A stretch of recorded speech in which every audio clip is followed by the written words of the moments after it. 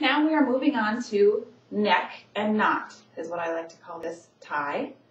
So it's a simple around the neck with a notch right in the front and center. So I will show you how to do this.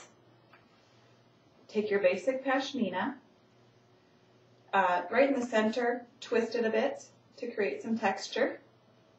Go in the front and cross it in the back. Pull it out a little bit. Now take one end, or one side, and place a knot in just one side. Typically people like to just try and tie this, and what you end up getting is a knot that looks kind of goofy. Not only that, but it'll fall out really easy. So you want to be sure that when you're tying knots and scarves, you go ahead and take one side and place a knot in it. And this takes a few times to get the hang of. Well, it did for me anyway. So place a knot. You might be a knot expert on your first try, but I wasn't.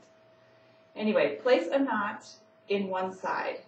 Just a nice knot. And then what you're going to do is take the other side and place it through the top of that knot. Slide it right through that knot and pull it down. And here you have a really nice looking knot that isn't going to just fall right out. It's actually very secure. So you don't have to worry about it falling out at all during the day. This is neck and knot.